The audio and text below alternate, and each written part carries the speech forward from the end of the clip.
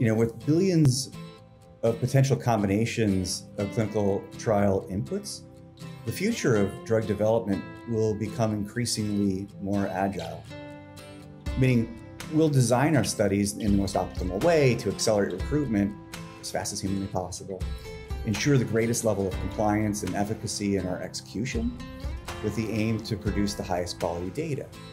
So this will mean that some studies will follow a more traditional site-based approach, while others will follow a more new order, decentralized clinical trial path.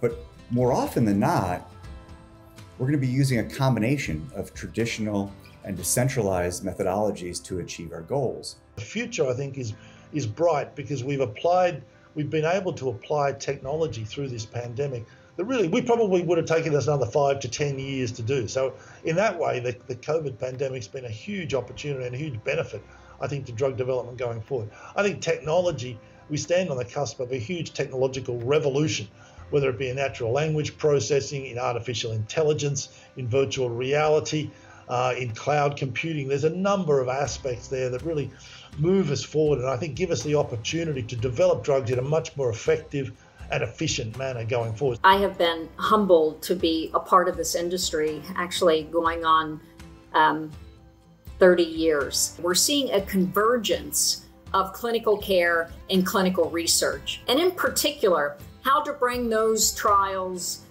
directly to patients in the communities. And of course, we're all very focused on diversity and being able to provide the ability to deliver decentralized trial services right in the community and helping to ease that burden on our investigators and patients. I'm most excited about clinical research and thinking about the increased impact on patient healthcare, which is why all of us are in this business to begin with.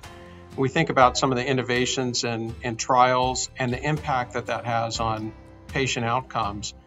And then all of the trial innovations and technologies that ACRO member companies and technology companies bring to bear to accelerate that drug development process to get those therapies to benefit patients faster. That's what I'm most excited about. I'm excited about what we do. I'm excited about the ability to participate in drug development across all therapeutic areas and to be able to look at these unmet needs with our pharmaceutical sponsors and figure out how to get it all done faster and impact mothers and fathers and brothers and sisters. That's what gets me up in the morning. I'm excited about the prospect of being able to have that impact on public health. Prior to the pandemic, we were focused obviously on modernizing clinical research.